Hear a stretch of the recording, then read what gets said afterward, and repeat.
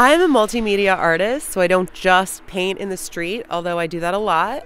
I also paint paintings, and I make masks, and I make sculpture and installation art as well, conceptual art, video, film, photography, all of the above. I feel like artists are not supposed to be pigeonholed into one medium. I feel like we're creative entities, and we're allowed to reach out like we have octopus arms and be involved in all kinds of mediums because we're creative people.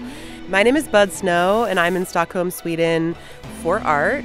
I was part of the Stockholm Fringe Festival and the Radical Love Parade with Michelle Pred and a bunch of other feminist artists. Through the Fringe Festival, I was lined up with a wall at Snøsetra, which is the largest graffiti and street art outdoor curated gallery in all of Scandinavia, and it's a very cool place filled with graffiti and street art and murals, and I feel blessed to be here. I just finished a 50-foot mural on this wall here, and it took 6 days, and I just finished.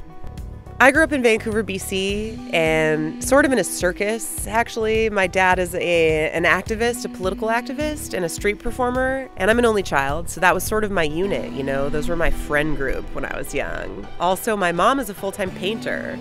I never thought I'd be a painter, but one day my friend was running a restaurant in a venue downtown Vancouver, and she just said, "Hey, Julia, do you want to paint my building? Here's the keys." I remember she threw the keys at me. And she's like, "I'm going to a festival, I'll be back in a week." And she just gave me the keys to her building. So much trust, so much love, so much heart there. She saw my large paintings, she knew I could do it, and she believed in me. This art piece is about personal freedom and the freedom to be oneself and express oneself, no matter who you are, where you come from, the color of your skin, your sexuality. It's about ultimate joy and ultimate freedom in life. And each box contains a symbol that is from my oeuvre or my icons that I've drawn for over 15 years. At the top, we have the twin sisters that are connected by their hair, and those sisters represent our connection, our sisterly connection with other women, our almost intuitive connection with other women.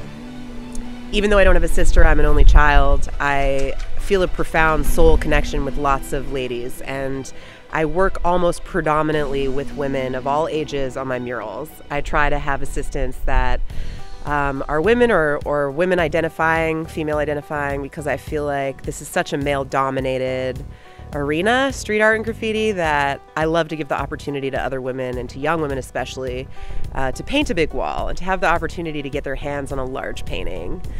Then we come down to the cross sticks, which almost look like two dicks fighting. They're crossing each other, which is a very strong icon. It's sort of an icon for our trans friends and the trans movement, but also the fluidity of sexuality and how we're all different. We all come from a different headspace around sexuality and a different background, and our desires are different. And these dicks have vaginas in the tips, and they've got boobs as the balls. And I love that fluidity of sex. I feel like that's how life is, and we can't ignore it, we can't run from it. So let's put it on a wall and let's celebrate it. The next one is the powerful dolphin. I'm a surfer in California, and I surf with dolphins, and I have to say they're one of the freest, most liberated animals on the planet. They look almost ancient to me, and I'm so inspired by them. The next box, we have a stack of black sheep. A black sheep, as you know, is someone that's different. It's a term for somebody that's different and aggressively who they are. Maybe that's a bad word, aggressive, but they're so themselves, you know? They stand out, they're out of the box. I'm surrounded by freaks and angels and all kinds of people that I absolutely find fascinating and incredible, and that live their lives according to their own modality and their own sensibility. Then we have the mermaid, which is sort of the feminine version of the dolphin, lives in the sea, is a mythical creature, is a feminine creature and a wild style creature. I just love mermaids. So there she is. The one on the top there is a representation of myself. I drive a 1961 Dodge Lancer. It's got fins. It's a super cool car. It empowers me to drive that car. So that's sort of a self-portrait, that top right one.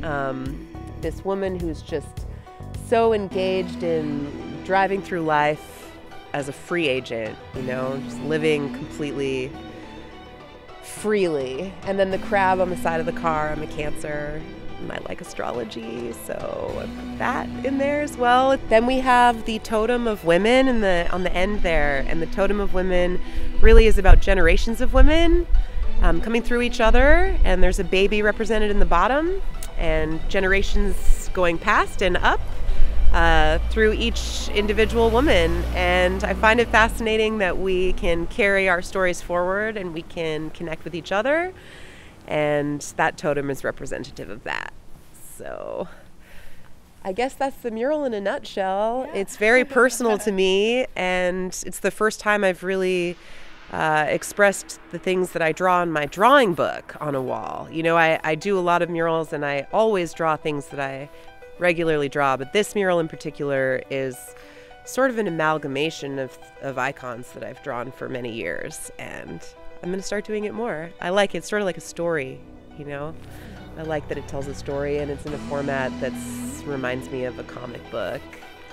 The future is a really interesting concept. I love the idea of the future, and I really love even more the idea of the present moment.